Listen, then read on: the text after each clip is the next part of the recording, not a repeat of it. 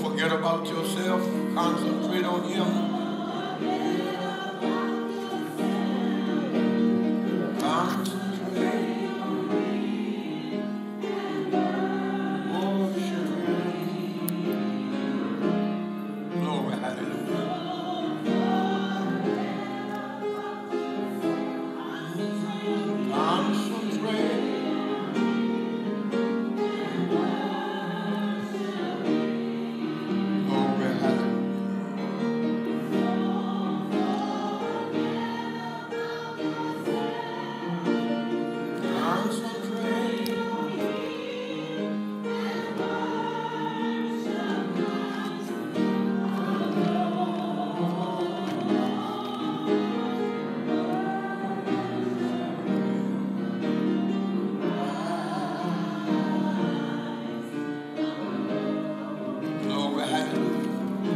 We have come into this house.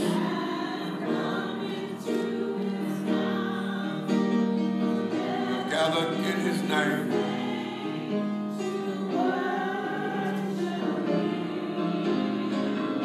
Glory, hallelujah.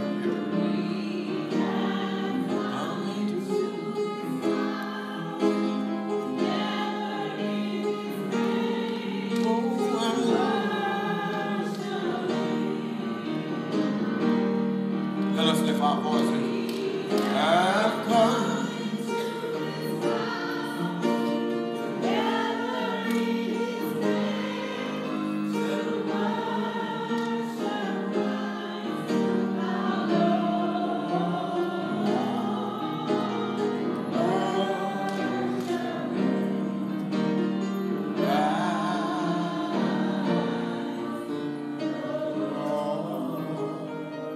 Amen.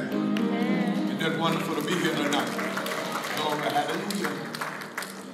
So good to be here. Thank all of you for your presence. Thank the Lord for his goodness and for blessing us with this privilege to come and fellowship in his word. His word is still a lamp to our feet, a light unto our path. First of all, let me ask, do we have any questions? Do we have any questions? If not, then we go to Psalms 119. And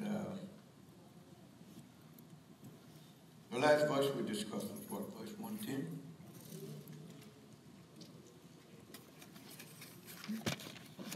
No, we discussed 109.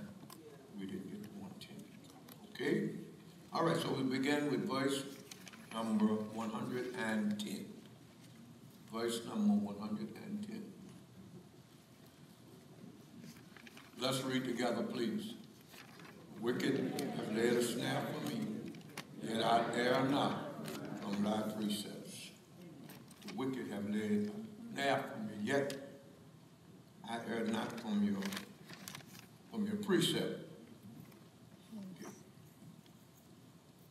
David was convinced that grace that had kept him and brought him this far would not fail to lead him the rest of the way. He is convinced they have laid a snare for me.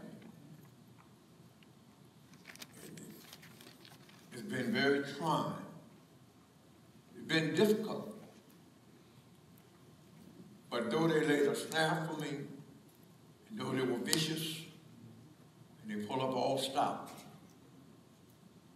to derail me, to destroy me, yet I held on to that which I knew was safe and secure. If there were any way that I was going to make it, it was going to be through your precepts, by keeping your precepts, by observing and keeping your commandments. He's convinced of that. How convinced are you regarding the Word of God? In your life, in your family life, and in dealing with life's situation.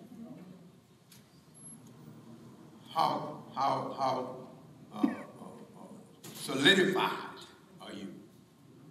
Are you stationary? Or you actually can say like David, many things have happened. Some of those things, that negative things that happened to me were brought on by others. Some of those things I put myself in by my own choice. But regardless of whether it's me or others, regardless of what the cause of my negative predicament is, one thing I know, that the Word of God is going to deal with me. The Word of God is going to bring me to a better place. Now, a place not necessarily a place in heaven, but a better place in this life. In terms of what I see, what I think, how I feel, and what I do, the choices I make. Okay? Okay, so David was convinced that the grace that had kept him and brought him this far would not fail to lead him home. It's good for us to remember that he that begun a great work in us, he's the one that's going to finish it. It is characteristic of man to start something and not stop. Characteristic of man to start something and not finish it. Characteristic of man to make promises and not keep them. But not God. Psalmist says, known unto God, all of his ways are settled in heaven. They are settled, they are unchangeable. One of God's attributes is that he is unchanging. Peter said, James said, there is no turning and variableness of him. And that's what he said, is that the weather change and the heavenly bodies may change their course. He said, but with God, all of it is nay, nay, yea, yea. And that's good. I'm pounding on that because this is what you need to come to grip with. This is what you need to settle in your own heart and in your own mind, that you're going to either deal with circumstances in your life, however negative they may be or bad they may be, you're either going to deal with them in the finiteness of your own little mind, or you're going to trust the one who said that I will direct your path if you lean not to your own understanding. Who's going to call a shot in your life? That's what it's all about. Who is going to call a shot in your life? Okay. You have to make that decision for yourself. Somebody's under the post out there with the idea that if I get this one in here, then things going to get better. And it may get better to a certain degree, but the Bible says it's better to put your trust in God than to put it in man. Every man can make promises, but then there are hundreds of others around him that have to buy into what the front runner promised to do. If they don't buy into it, nothing will be what it falls short of what the promise is. Okay? All right. So let's look at verse number 111. What you got out there is that David is convinced that grace, the grace that kept him is the grace that keeps him. You have to be convinced. Again, that's what you want to get from here. You want to be convinced that the God who promised to provide, take care, help you, promise your grace sufficient for your need, you got to be convinced that he's going to make good on his promise. But really, it doesn't look, it's not how it looks. It's what he said. The flower grows, the grass withered, the flower withered, the grass grows, but the what? Not how it looked, but the word of God. Okay, let's read verse 111. Let's read together. Thy testimonies have I taken as inheritance forever, for they are the rejoicing of my heart. You see, again, David had drawn a conclusion. David had made a decision that I must go through life with a heritage. I must go through life with something that I can hold on to and look forward to producing for me and in me a greater life, a better life. And so David says, what's going to be my heritage? Your testimonies, your word. What you have said about yourself is going to be my testimony. And I want y'all to get that. What God has said about himself should be our heritage.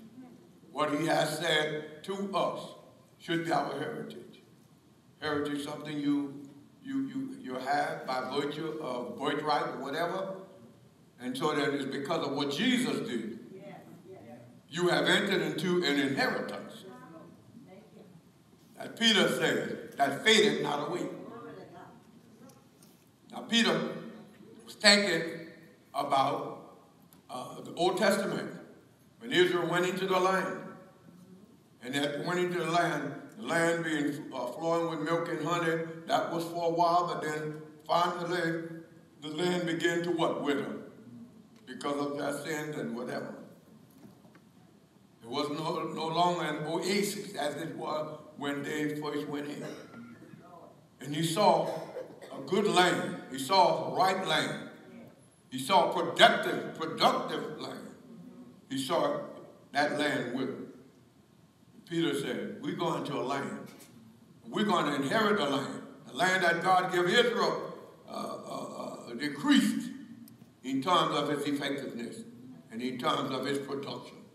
But the Christians have a land that God has given them, an inheritance that God has given us. Peter said that's faded not away. And so then the word of God to this sermon is heritage. And he said, for how long? Forever. I made it my heritage. Forever. Not just when the sun shines, and not just during the summertime, but forever. When the rain is falling, when the clouds are gathering, the winds are blowing, the flood waters are overtaking building. He said, I'm going to hold on to the word of God. Listen to me. What you see, you watch this now. Thy testimony have I taken as inherited. What you see here is a commitment to stick to the word of God and to live and die by it. David said, I'm going to commit myself to this word, to your testimony, and I'm going to live and I'm going to die. I won't vacillate. I won't have lizard religion that when I'm brown, I turn brown. When it's yellow, green, I turn green. He said, my religion is going to be constant. One way. It's going to be characterized by trust and faith in God. No matter what my outward circumstances may be. No matter who accept me, who reject me. No matter who care for me, who love me, who hate me, who dislike me, whose view about me is favorable, whose view is unfavorable. That does not matter. I won't be motivated by that. I'm not controlled or influenced by other folks' opinion. Matter of fact, I don't need them to validate my existence. He said, I look to the word of God, and the word of God is going to tell me who I am. The word of God is going to tell me where I am. And the word of God is going to tell me where I can be. Because the word of God describes to me God. It describes heaven. It describes a blessed life. It describes God's remedy for my ill, my sins, and for the sins of the world. That's why we will never have the utopia or the peace our country, our world will never get better until we learn to stand on what God said. And it seems like we're running out of time. Y'all saw it on the news, there was a 6-year-old boy and a 12-year-old running around with a pistol. Did you see that? Mm-hmm. Did you see the day, I think it was, road rage again, and a little 4-year-old girl, a guy shoots in the car, 4-year-old child was killed? Yeah. They said most of your violent acts are committed, 66% of your violent acts are committed during bouts of road rage.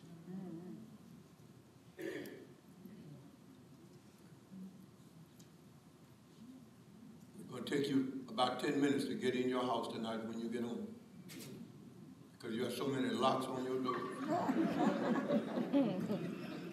You can't find a key. Time in which we live.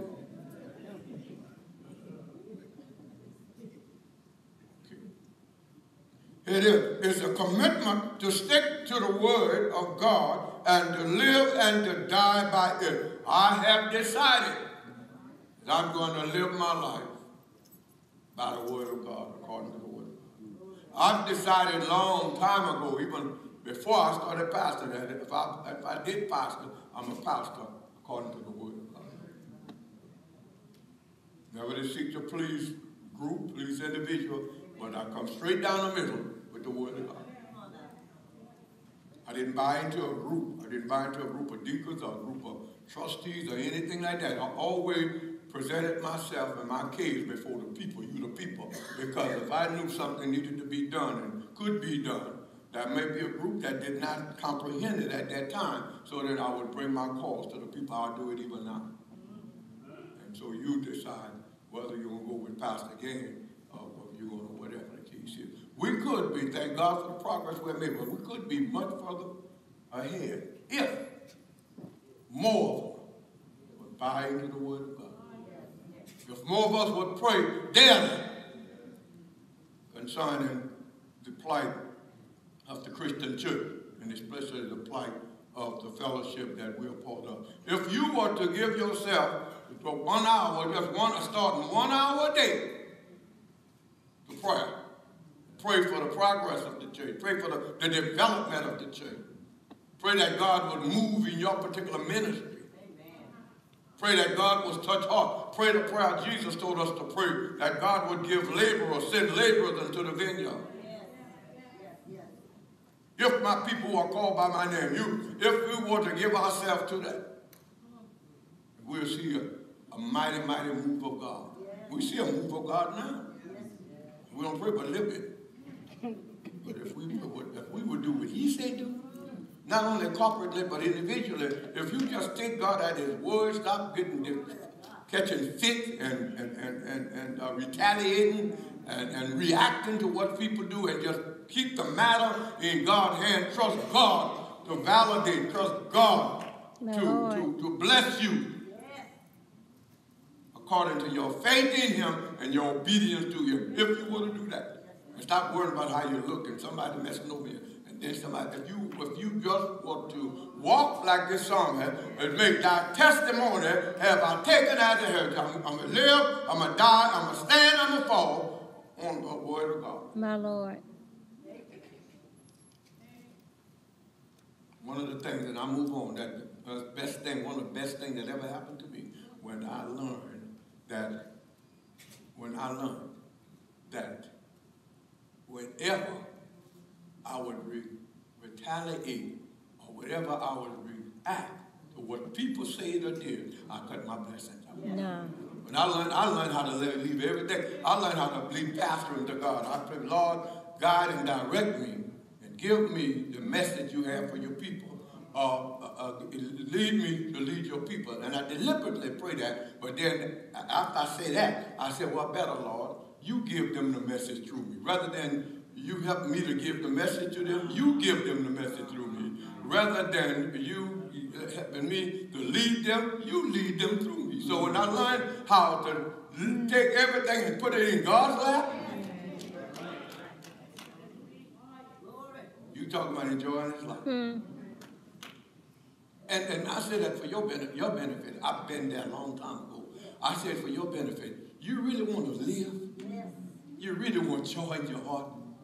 Just put everything, your total life, your family, everything in God's hand, and let God guide and direct you, and resist the temptation to act out of the flesh. Because sometimes, we want to tell the folk, we want to tell somebody, or we want to really get them straight. We get sick and tired of all of this. But if you learn how to wait on God and let him handle everything about your life, you see how God will lift you up. And you see the joy that will come in your heart. I'm saying this, I think I'm helping somebody with this. Be cool as a cucumber. This is the temptation of the flesh. You really triggered something in my head when I was reading this 110 song. I mean 110 verse. It said, the wicked have laid a snare for me. And I was looking at that verse and I said, now if I knew my wicked friend was laying a snare or a trap for me, how would I react? Yes. You become poisonous. Okay. And when you're talking about the flesh, acting in the flesh, I was trying to put that in some kind of scale. Okay, say, on a scale of 1 to 10, how would I react? Yeah. And I have to say that I'm somewhere around 6. Yeah. What I would normally do, I'm growing now. Yeah. I'm not scared. 6. I'm moving. Yeah. But if I knew my friend was setting a trap for me, I would pick up my pencil and paper to try to figure out how to trap him. Yeah. Okay? But see, David is saying something totally opposite of that. Of course. David is saying that when you're aware of that, remember his protected precepts. All right. You're going to see that even clearer. I say it's so true. You're going to see it even clearer. That is, Brother White, that's a good observation there. I get my pen. If I knew they were setting a trap and they was conniving, I get my pencil and paper and start my plan, how I'm going to counteract and all of this stuff. Why do that when the Bible tells you the battle don't belong to you? If the battle doesn't belong to you, 2 things. You don't have to worry about what weapon they're using, and you don't have to create or devise or find a weapon of your own. Amen. Simple as that. Yeah. And so that's how we live, and this is where the psalmist is. He lives by the word of God, and he says, I don't have to fight because it's not my battle. And since it's not my battle, whoever battle it is for them to devise or find a weapon. Right? Okay, so that's how you got to live. That's how you live your life. You turn everything over to God. Yeah. Is that how we cultivate a life of peace? I mean, saying like the peace of God, when we begin to just let the Lord fight our battles and we don't take it into our hands? That's the way we cultivate a life of peace and joy. You ask it.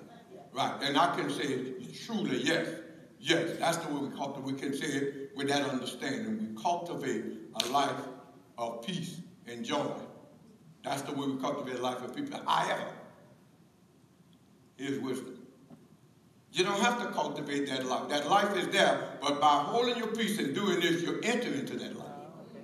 You don't make a life. You enter into the one that is already existing. Christ is peace. He is the Prince of Peace. Christ is peace. And so, who got Christ have peace. But you can have something and not benefit from it.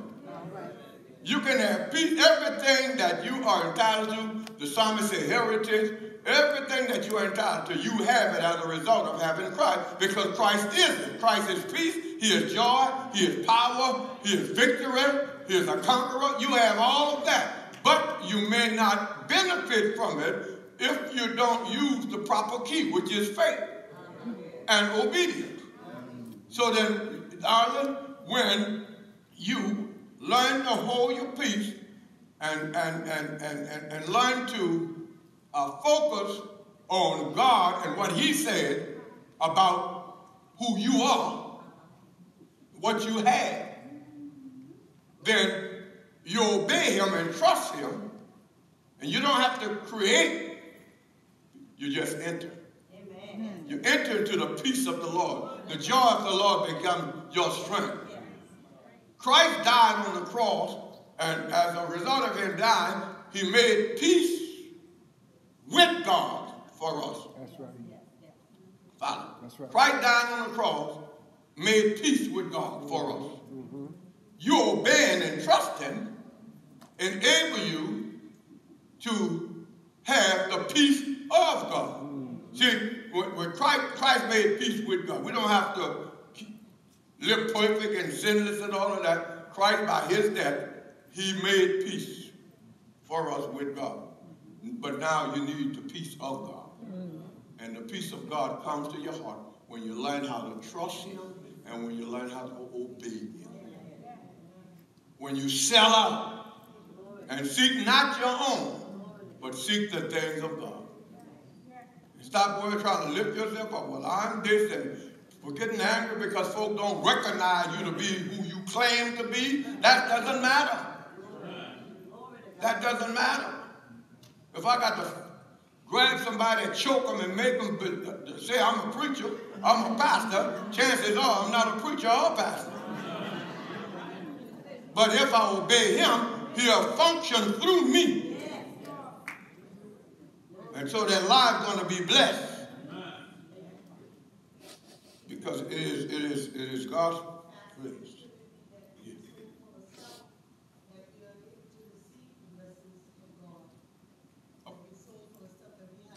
Of course. But we have to do it our way. We can't have the peace of God. Neither can we have the glory of God. Why? Because God says, I will give my glory to no one. And any time when it's about you, God cannot he cannot bless that because he can only bless what he has already sanctioned. And he has not sanctioned you to be king of the bingo game. And so he can't allow you, and he can't allow me to gain this image, or to gain this reputation, or gain this honor on my own accord. He can't do that because this is the glory that belongs to him. Here it is. God is not against you getting glory. He is not against you getting the honor. He just don't want you to get the glory and honor that do him. If a man or a woman doing a good job, you tell them. You're blessing me. Tell them. That's the Bible says, give honor to whom honor is due. But when we get to the point where we are seeking the praise that belongs to God and the honor that belongs to God, then God said, no, I can't do that because of the fact that I share my glory with no one. Right. And so then, yes, Sister Barbara, that time of self, the reason why well-meaning people cannot be productive in many cases is because the motive is wrong. The motive is wrong. Okay. So how do I get that way? Glad you asked. God is the only one who can fix your heart like that. We all are basically selfish. All of us, every one of us in here. We are basic, and I got to get to the rest of that's going to bring this out. We all are basically selfish, and we need God to give us grace, and we need God to empty us out of our selfishness so that we can be filled with him. We need God to help take away from us that selfish life, that he might give us that selfless life. Okay, all right. So let's move on. So look what he said. Let's go back to that verse. Thy testimony is your testimony.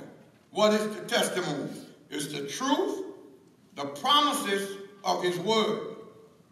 The good things contained in God's word are the best thing. You want the best thing for you? for yourself? You want the best thing for your child? You want the best thing for your family? Well, the best things are found in God's word. The best things are found in a relationship with God. The best thing you can do for yourself and do for your family, for your children, your grandchildren, whoever it is, the best thing you can do for them is teach them how to walk faithfully before God. That's the best thing you can do for them. Amen. Somebody thinks the best thing you do is bring them to the mall and buy this and buy that for them. No, the best thing you can do for yourself, the best thing you can do for your child, the best thing you can do for your fellow man is to bring them into a clearer, deeper, better knowledge of the Lord Jesus Christ. Give them that. Our testimony. Nothing else. Your word. Notice, thou testimony have I taken as an heritage for how long? Forever. Like this, I say, thy testimony have I taken as an heritage forever. Here now we see he anticipating eternal blessings. Forever. Eternal blessing. Not just for the day, not just for this a period of time, but forever. In other words, whatever is lacking in my life in terms of joy, contentment, peace, I will get it on the other side. I will get it when this earthly existence have run its course. So he doesn't expect to get it all on this side. He will not cash in all of his checks on this side. Because he knows, like the old sister used to say, Sister Robert, I got a check on Salvation Bank, and I'm going to cash it in one day. And so what he is saying is that your testimony not only have earthly value and values of time, your testimony, if I keep them, will bring me into eternal, heavenly, spiritual, everlasting blessings. Do y'all get that? Look what he says. They are the rejoicing of my heart. What is it that caused your heart to rejoice? What is it that you rejoice in? I'm glad you didn't answer. But the question is, what is it that caused your heart to rejoice? When you have your way? When folks telling you how good you are? And when they tell you that there's nobody like you, lying to you? What is it that you rejoice in? What is it that gives you the greatest joy, the greatest contentment, the greatest level of happiness? What is it? Shopping mall? What is it? I'm just asking. I'm just trying to get you to think. What is it? Again, when folks telling you what you want to hear, he says, your testimony, they are the thing that rejoices my heart more than anything else. He expected eternal values in and from God's testimony. They are the rejoicing of my heart. He enjoyed a present satisfaction in them, but he looked forward to greater satisfaction. You got it? You see, we must see, listen, and when he said, my heritage, that's his portion in life. And listen, we must see our portion, we must see our heritage in the promise of God and not in the prosperity of this world. We must see our portion in the promise of God and not in the portion of this world. This world fleeing away. And you might be on stage today, but after a while, somebody else is going to take your place. And put on their performance, and their performance may be better than yours. Don't make this world and the thing of this world your portion. make the promise of God your portion. Okay? Verse 112. Let's read together. I have inclined my heart to perform thy statutes, always, even unto the end. She basically said the same thing. I've made my decision, and my decision was not only made for time, my decision was made for eternity. I have inclined my heart, not just my ear to hear, not just my tongue to speak of, but my heart to live by.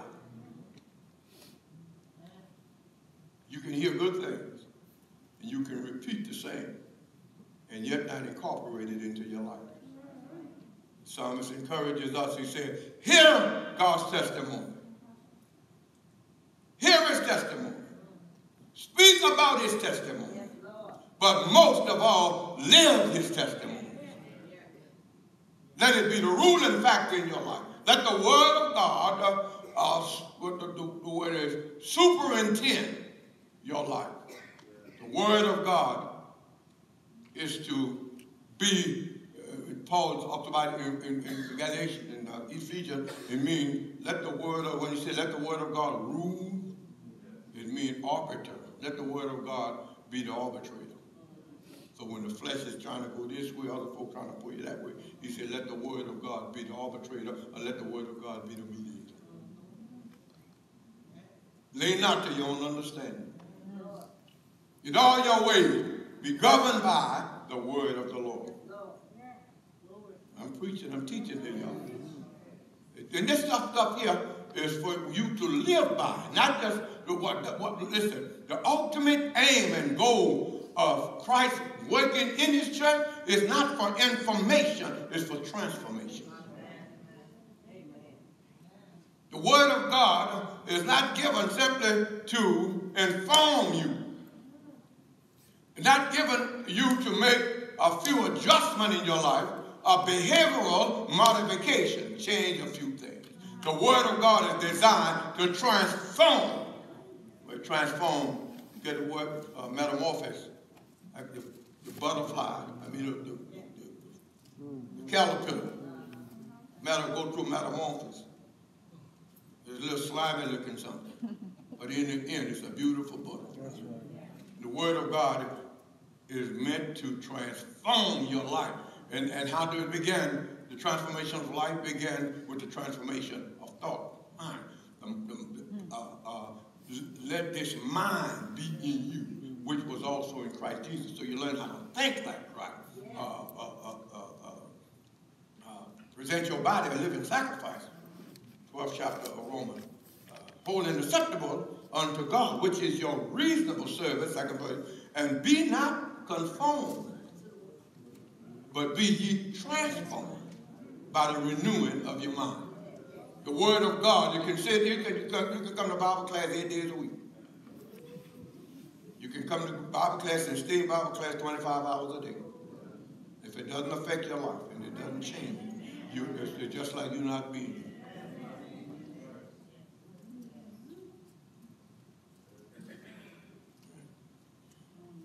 The value, the benefits are in the doing, not simply the hearing or the speaking, but the doing it. Got it? Okay. I have inclined my heart to perform thy statutes always, even unto the end.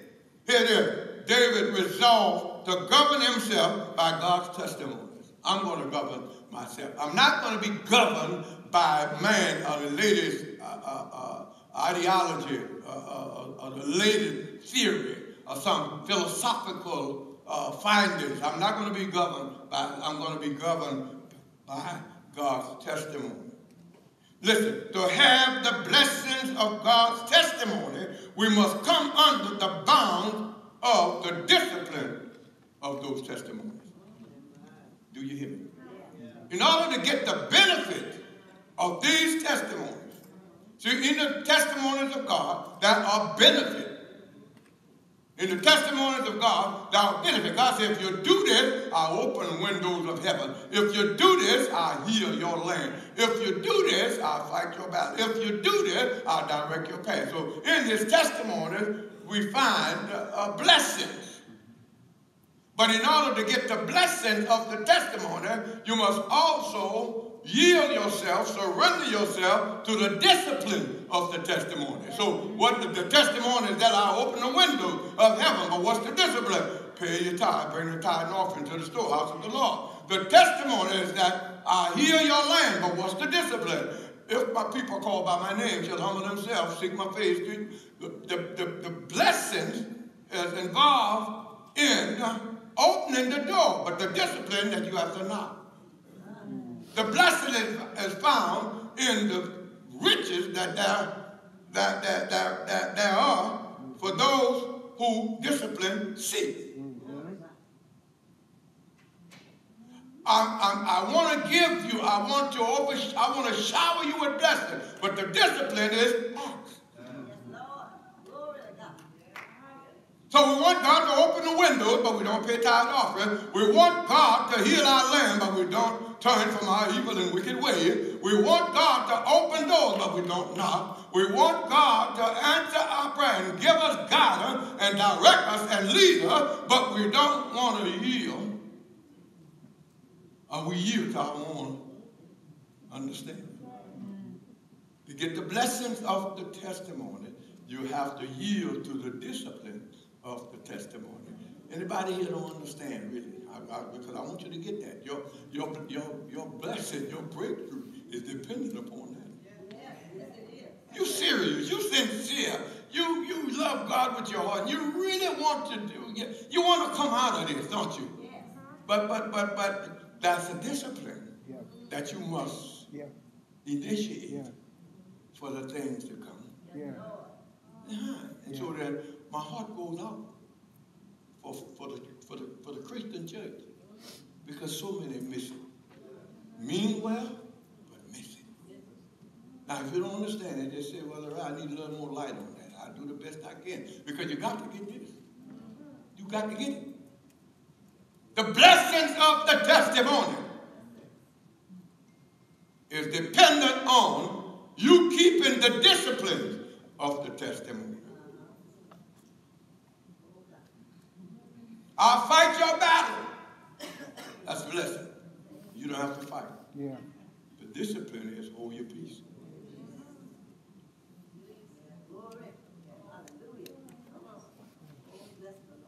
You want to be blessed. All of us want to be blessed in a special way. The discipline is, blessed is the man who walk not so you can't walk. And you can't stand in the wilderness. And the discipline is not to sit in the seat of the skull. You do that, blessed.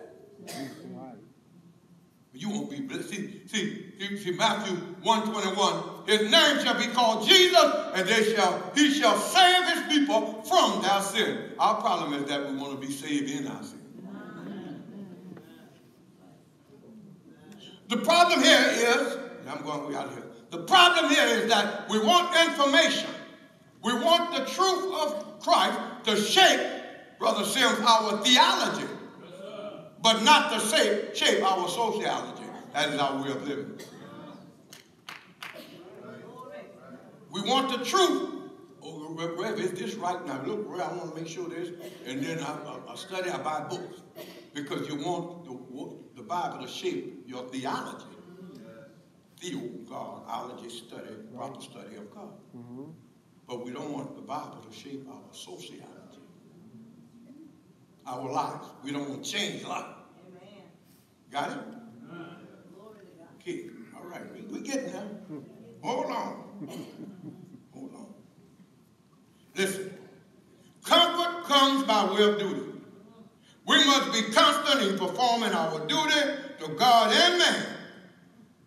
And herein is the proof of true religion. How do you know you got true religion? You know it by the way, well, how do you know whether you got true religion or false religion? You know it by the way you treat God and the way you treat your fellow man. Your fellow man get on your nerves. You can't forgive. You got to go. You don't have the true religion of Jesus Christ. True religion is giving God his due, but also giving man his due. That's true religion. Y'all got it? Giving both to God and to man that what? That due. Okay. And so then when we look at this, comfort comes by way of duty. We must be constantly performing our duty to God. And man is the proof of true religion.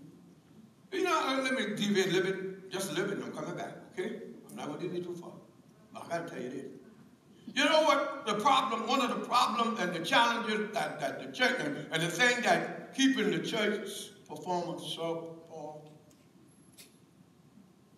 Brother Beasley, know what it is? We have come to a point where we fall into the same rut that England fell into during Charles Spurgeon day. And there are few of us left who are sounding a note. Folks are saying when they come to give me that Showtime religion. And they don't want the old time. And that's what you give me that Showtime religion. Preachers are turning to marketing to build that church to raise members. But we changed our give me Showtime religion. The thing about Showtime religion is that every Sunday when you come, the show got to be a little better than the last Sunday show. I don't do Showtime religion because after I put on my show, my thing, put on my Showtime religion, nephew, then what's going to happen is that they're going to look at me, then they're going to find somebody over there who can put on a better show. I'll lose all my members. No, but the point, you see what I'm trying to say. Don't become your biggest competitor when you try to outdo yourself the very next time. Okay, let's look at verse number 113. Let's read together. I hate vain thoughts, but thy law I love. Do I love? I hate vain thoughts. I hate vain thoughts. Why? Because they lead to nowhere. They're not lasting. At best, they give you a temporary satisfaction. He said, I hate vain thoughts because vain thoughts promise you one thing, but they give you something else. Anybody saying, I hate vain people? Vain thoughts. Unstable persons. The Bible tells a double-minded man. It's unstable in all his ways. Vain thoughts. Why? Divert the mind from that which is good and open the door to all kinds of evil. When a person has vain thoughts, I can get happiness. I can find meaning in life outside of God. Vain thought. And so when that happens, it seals the door against him and only him, who's the only one that can give joy and contentment. And it opens the door to all kinds of evil. Because if I exclude God, if I conclude that I can find fulfillment, satisfaction, and completeness in anything other than God, if I conclude that, then I shut God out, who is the source of all joy, peace, power, and strength, and I open the door to endless searches. I turn to booze, I turn to this, I turn to sex, uncontrollable this, and it opens the doors for all kinds of evil. Because the search for contentment goes and leads in many directions. In other words, you know why it's easier to do wrong than to do right? It's easier to do wrong than to do right because there's only one way you can do right. There are a million ways you can do wrong. And this is what he's saying. I hate vain thoughts. I hate vain thoughts because vain thoughts cuts me off from the only source. It cut me off from my source. in another word, looked at as a mistake of the intellect there.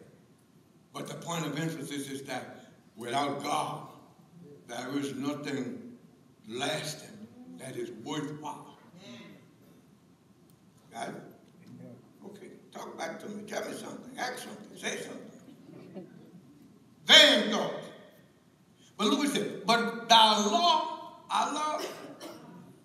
I reject vain thoughts, and I accept your law.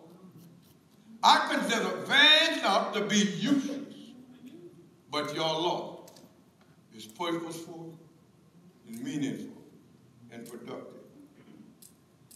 David, watch this.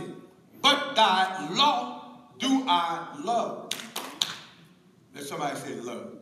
Love. But thy law do I love. Now I want you to see what David is saying here. But thy law, I hate vain thought. I don't engage in them. But thy law do I love. Do I love. Do you follow what David is saying here? David is saying to us that he delights in the rule of duty. Your law is what I love. And your law says, praise him, worship him. Your law says, bring the tithe. Your law says, do unto others as you have them to do unto you.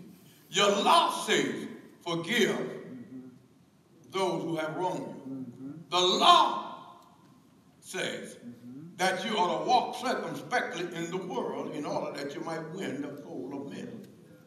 The law says, lay not up treasures for yourself on earth, but lay up treasures in heaven. The law says, if you want to be part of my company, deny yourself, take up the cross, follow me. In other words, the law calls us to duty. Treat your fellow man like you want him to treat you. And so when David said, I love your law, he is saying, I love the duties that my relationship has placed upon me. Far from seeing religion as a burden, he saw it as a joy because it enabled him to render to God the glory due his name. Oh, I wish I had more members who said, thank you, man, for the law. Thank you for the duty that I have. Thank you for the obligation. Thank you for the service I can render. Thank you, Rev. I heard you say the other day that we got enough folks in here to start a tutorial program. Thank you. I'm glad that I can respond to duty. Yeah. Not only that, you also mentioned that you can start a nursery that will help parents and help one another. Thank you, Rev, for the duty that you have made known to my heart. I will enter into this duty. I'm tired of sitting and not making my contribution to the fellowship. I want to make it. Then I've been making my contribution to the fellowship, but I want to make a greater contribution. I can find just a little more time. Yeah. Preach, Ferdinand. Preach.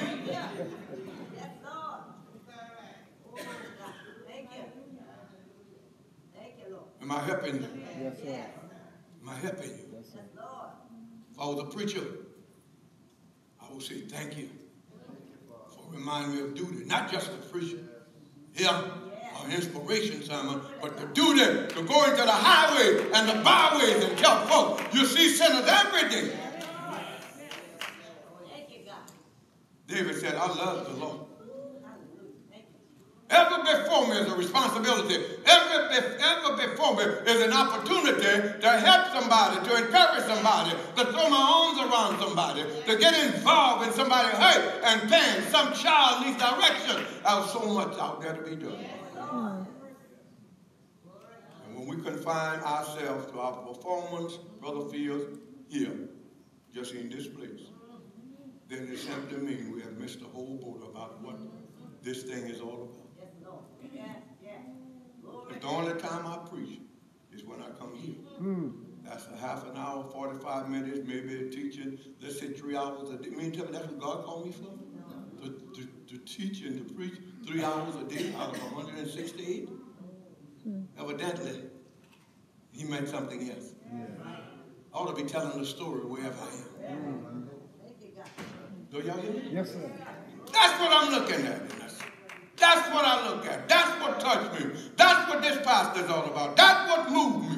Not what goes on in here, but what moved me is, oh, there's a lot of people living the life of victory on the outside and helping and participating in the upbuilding of God's kingdom on the outside.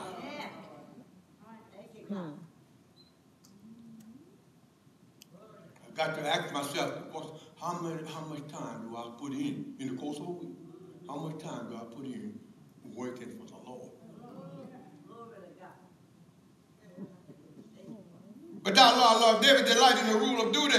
The more, listen, the more we love the law of God, the more we shall get the mastery over vain thought. In other words, David said, I hate vain thought. But what you're going to do about it, David, I'm going to love the law of God. I'm going to get love as an action word. I'm going to get involved in doing that which God commanded me to do. And I'm going to become so busy in doing what God wants me to do that I won't have much time in my mind for vain thought. The way to rid yourself, free yourself of vain thoughts, futile ideas, is to fill your thoughts with great ideas. If you want bad to get out of your life, fill your life with doing good. That's what Paul meant in the 4th chapter of Philippians when he said, now whatsoever things are pure, whatsoever things are lovely, whatsoever things are good report, he said, think on these things. And if you think about the good stuff, and make it a habit of thinking of good stuff, you don't have much time to think of evil stuff. And then the joy will come to your heart. As you think of these good things, you're going to get the benefit of this. Let me see what I got here. Oh, yeah, I can get this over to y'all. Listen, let's get to you again. The more we love the law of God, the more we are able to control vain thoughts. Not just sitting back. Lord, you know I got a vain thought. You know. I want you to help me. Take these vain thoughts out of my mind. And you pray prayer 10 minutes, 5 minutes. And then you get up. When you get up, put the television on. And you're looking at Judge Judy. Or you're looking at this one, you look at that one. Not knowing, not realizing it's constantly filling your mind with a certain way of thinking. It's important to you. Somebody's psychological persuasion. And before you know it, you're thinking, and then what happened? You know what happened? In the conversation, you find yourself quoting Dr. Oz more than you find quoting Peter. It's true. Because that's what you fill your mind with. Your mind going to be filled with that which you spend most time in. That's why you talk to the average fellow. So in many cases, it can tell you who played on who team. It can tell you where he graduated, what college you played on. It can tell you about this. Why? Because they fill a mind with that. Huh? In some cases, huh? Well, I've been trying for a long time. I've been looking, trying to find, what you been looking for, son? I've been looking for, trying to find this quote. I know it's somewhere in the book of Nicodemus.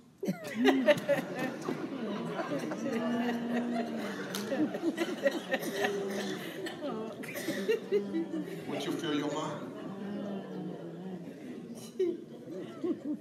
If you fill your mind with nothing, nothing will come out of your mouth.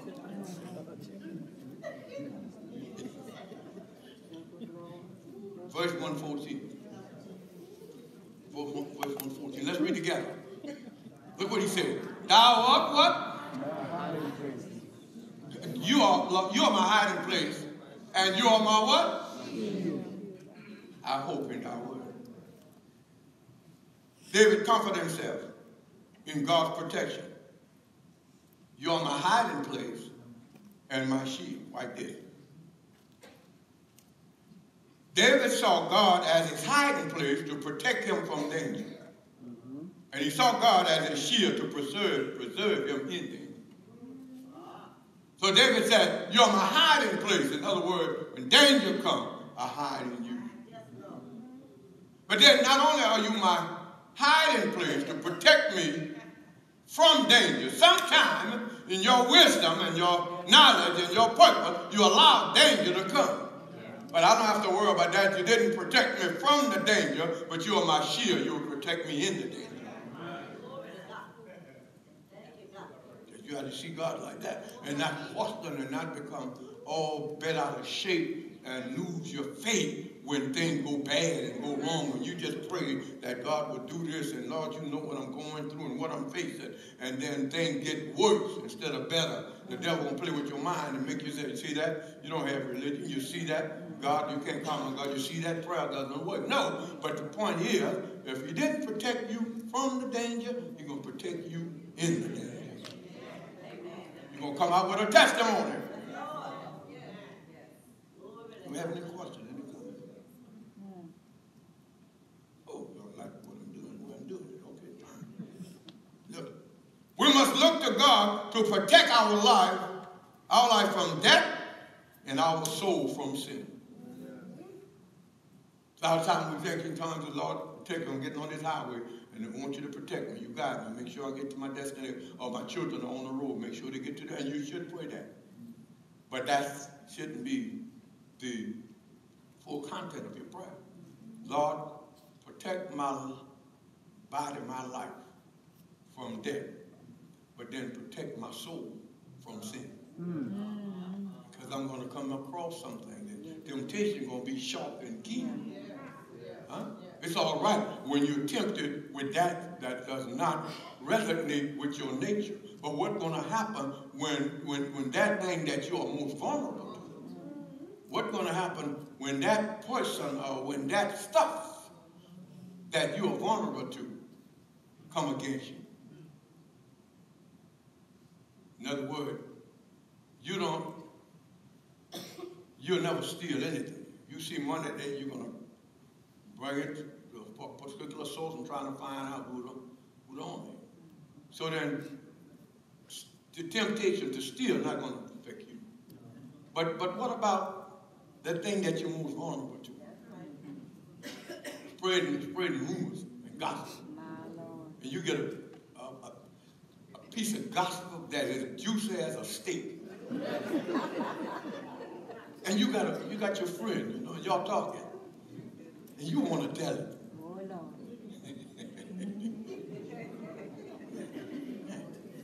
Lord. Ask God to protect your soul from sin. To keep you from falling. By faith we must trust our Heavenly Father to furnish us with necessary grace and mercy. Look what he said. I hope in thy word. Why? Because your word has acquainted me with you. Your word has assured me of your love, of your commitment to me. It is through your word I learned that there is no condemnation to those who are in Christ Jesus. By your word I learned that if I walk through the valley of shadows of death, I don't have to fear no evil because you're with me. By your word I learned if I don't retaliate, you'll prepare a table for me right in the present. It is through your word I learned that you love me.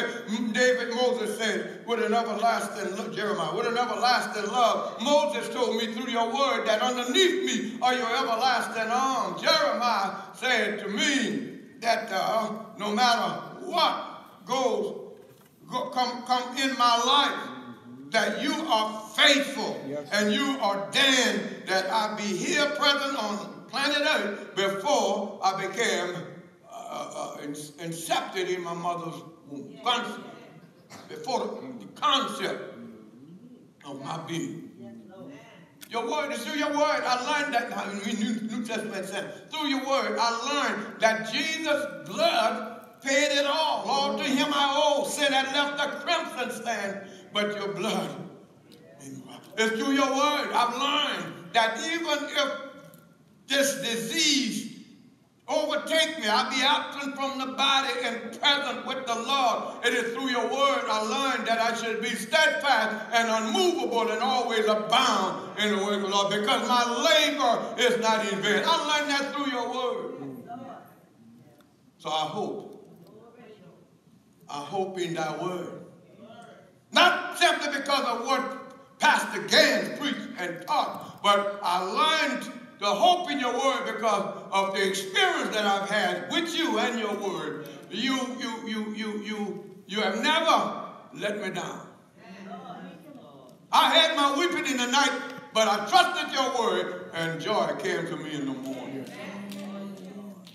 Not because of what others say, but because of what I've experienced of myself. I experienced that your grace is sufficient in all circumstances of life. My hope is in your word. I hope in thy word. Those who depend on God's promise shall have the benefit of his power and be taken under his great protection. Though, like this, if you believe and trust God's word, if you believe and acquaint yourself with God's word, if you trust his promise, you're going to experience his promise, his power. The power is in his word. Yes, it is. I'm coming to a close. Let's look at verse 115. Depart from me, ye evildoers. I got something to say to y'all from this room. Look what he said. Depart from me, ye evildoers. I made up my mind. I will keep the commandments of my God. Depart from me, evildoers. Don't even come here.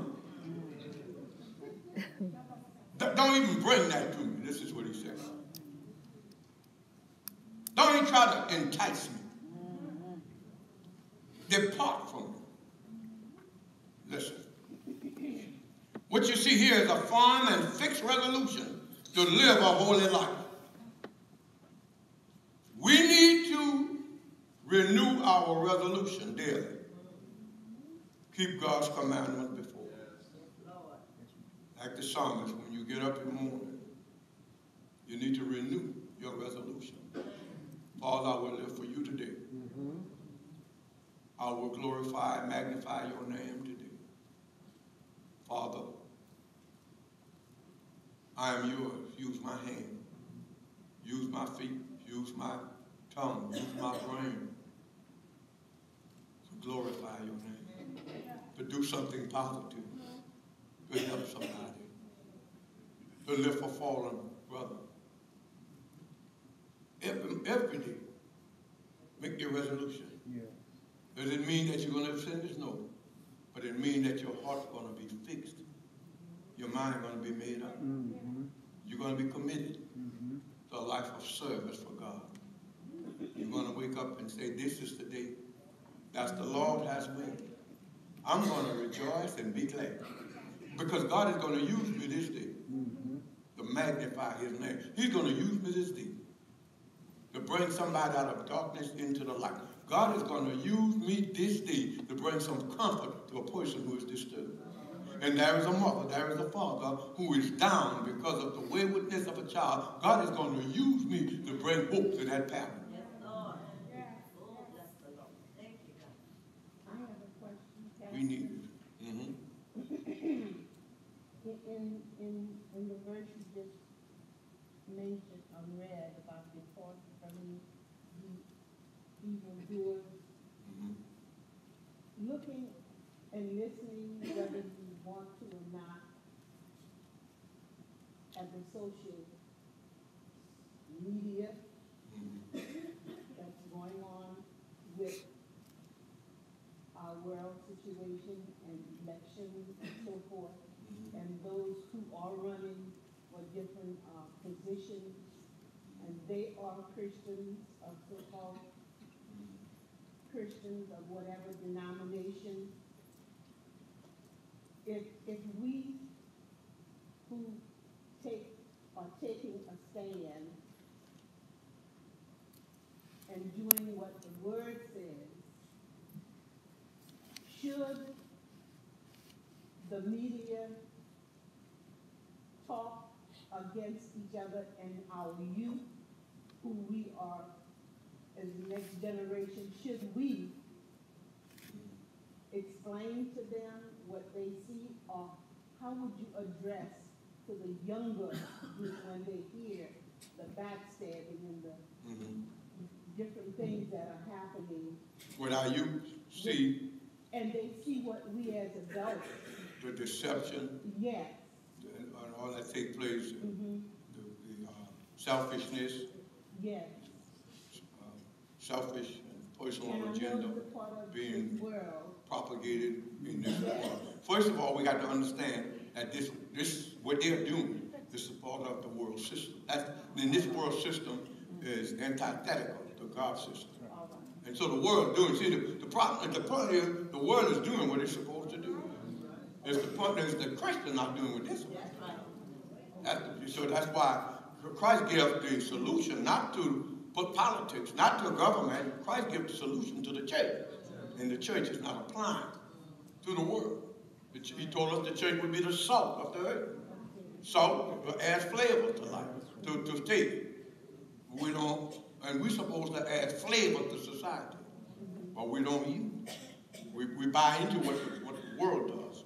And our churches, in many cases, are run according to the philosophy of the world. So that's what the problem is. What should we do? We should teach and train our children in the way of God. And we should also understand that this world will never be a utopia. The kingdom of God will never come in time. It will only come in eternity because Christ is the one that's going to bring in the kingdom. We can't do it. And we got to understand, they said this world going to grow, according to Daniel, wiser and weaker. So the world's going to get weaker because it is what you see in this country here. The more when we move away from God, the worse things get in this country. I mean, look at this mess we got in this country. Why? Because our government is moving away from God. So then when you leave God for your own way, you're going to experience the consequences of that. So this is what we do. I think it was one time in the Treasury Department of the United States that when they were training people to handle money, they would never let them see counterfeit money. Well, how are we going to determine what money is real and what's counterfeit? They never would let them see counterfeit money. They would handle on a daily, regular basis real money, the real thing, because their philosophy was this. If they become familiar enough with the real stuff, they're going to easily recognize the counterfeit. Yeah. And so then rather than try to work to do it with them and try to, no, as we teach God in his way and his promise, they're going to experience that. And there are going to be some changes. Now, don't get me wrong. Much change is taking place in other countries. In China, 70,000 a day coming. China churches is led by 75% women. But many are sealing their testimony with their blood. And the point of emphasis is that God is working mightily. And we missed the boat. And we try to judge everybody according to the American United States standard. This is what we call relative culturalism. And that every, but anyway, not to get into that. But we got let me finish this with you. I promise I'll be out your way in a little while. Listen, we need to say, our will for the future. Look like this. Look at 51:15. Depart from me, evildoer. I will keep the commandment of my God. Maybe you haven't done it, but you might want to consider it tonight. And you might want to say, I haven't done it in the past. I've been lackadaisical. I've been slack. But starting this night, this day, I will for the future walk closely with my God. Lord, turn my heart strongly to you and give me grace. You're going to make mistakes, sure. But if you commit your way to him, he will guide and direct you. And he will teach you through the mistakes, through your faults and failure. Because God deals with the heart. Listen, look at it. Depart from me, ye evildoers. What we see here is a farewell to bad company. It's a farewell to bad company. Now this is where the psalmist got y'all.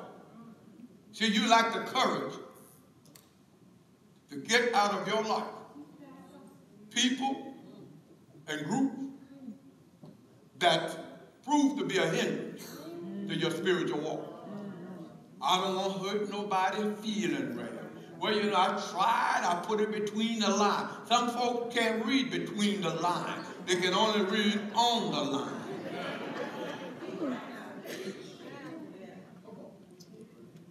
Well, I don't want to make them feel bad. By making them feel bad, by being honest, you ought to be honest. And if being honest cause them to feel bad, perhaps God will use that to open their eyes. To see that wrong. This man made it. He said, depart from me. I said, I don't want to hear it. Don't make that suggestion. I don't want to be a part of it. Don't bring that to me. Got it?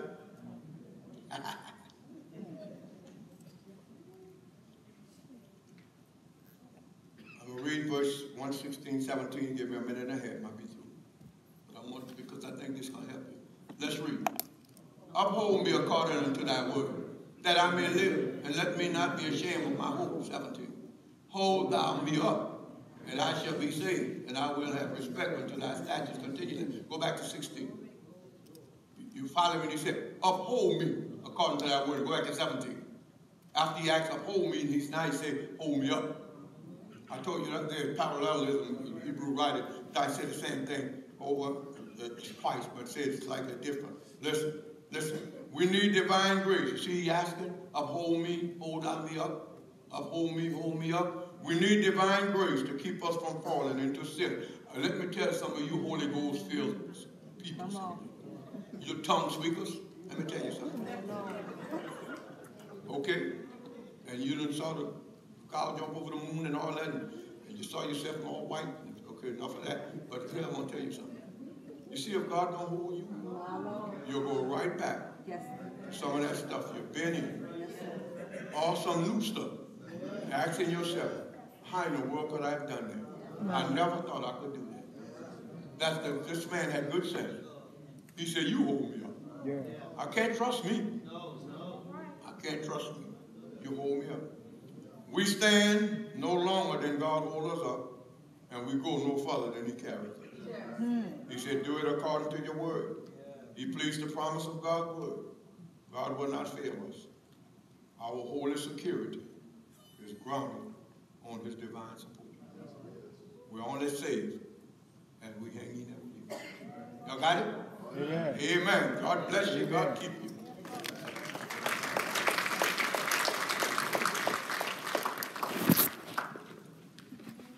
You take this, incorporate it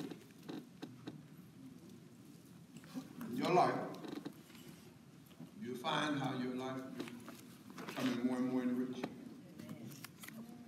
You find yourself advancing in the likeness of the Lord Jesus Christ. That's what this is about. In all things, give thanks.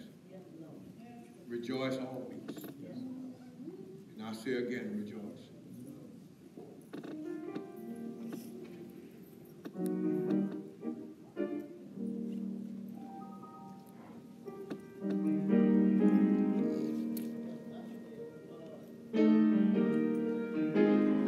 Somebody need to act themselves and they're all on all. Glory, hallelujah.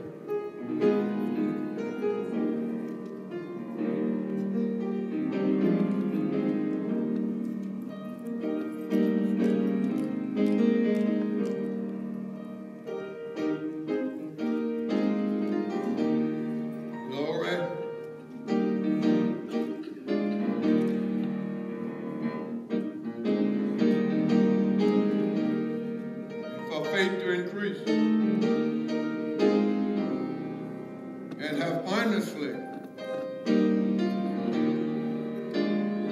fervently prayed.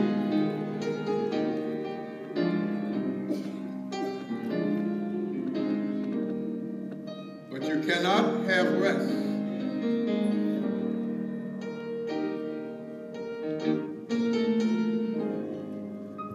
because you're on the altar of sacrifice laid. Have you placed it all on the altar? You question your heart. Does the Spirit control.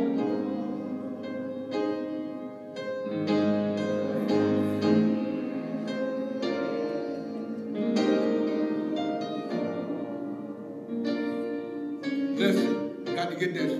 You can only be blessed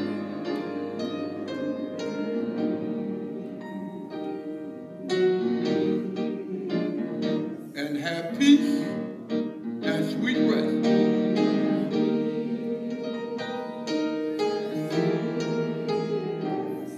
as you yield him your body and soul.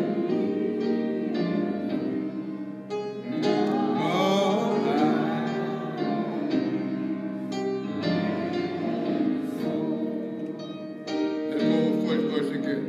You have longed for sweet peace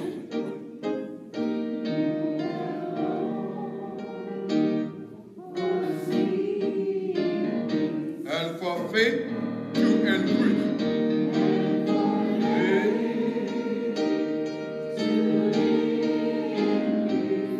And have earnestly, fervently prayed.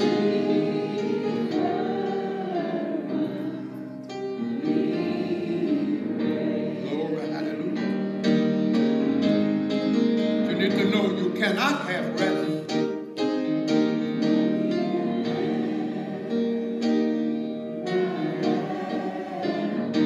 or be perfectly blessed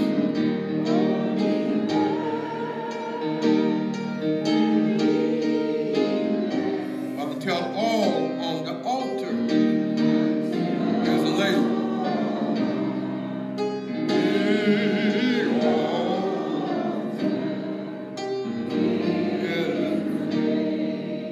That's the question is personal. Question is personal. Is your all on the altar?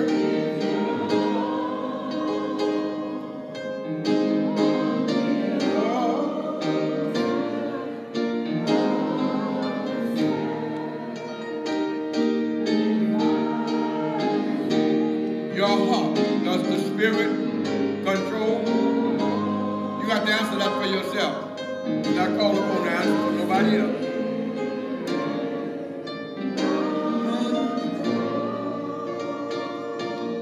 Constant here is that you can only be blessed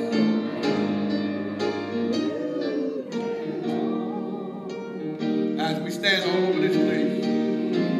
As we stand all over this place.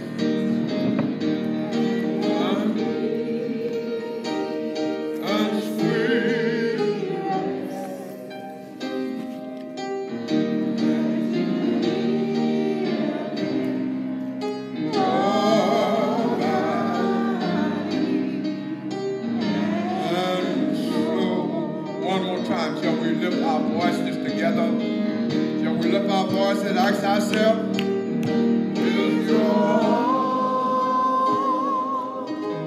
on the altar?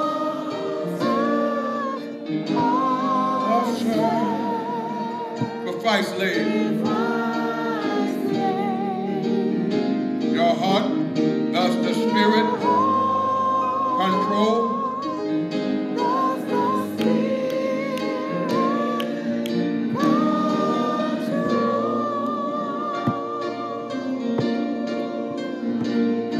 Can only be blessed and all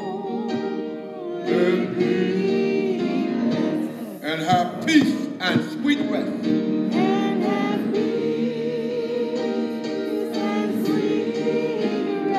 As you yield him your body and soul.